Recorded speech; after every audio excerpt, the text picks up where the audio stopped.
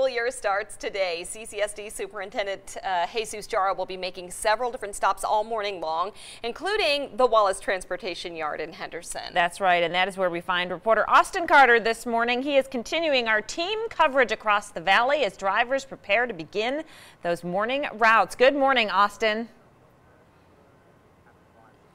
Yeah, Dana and Beth, good morning. Well, the students are definitely excited. The bus drivers are out here as well. Go ahead and take a look here behind me. Again, we're at the Wallace Transportation Yard in Henderson, where we have been seeing those yellow school buses just making their way out of this yard here, ready to pick up all of those kids. And you can imagine Clark County has one of the biggest school districts in the entire country. We're talking about over 1,800 buses and over 34,000 bus stops as well. And as you guys mentioned earlier, Superintendent Dr. Jesus Jara is expected to be out here as well. Coming up at 6, you actually will hear from him and about his hopes here as we go into the brand new school year. I'm reporting live, Austin Carter, 13 Action News.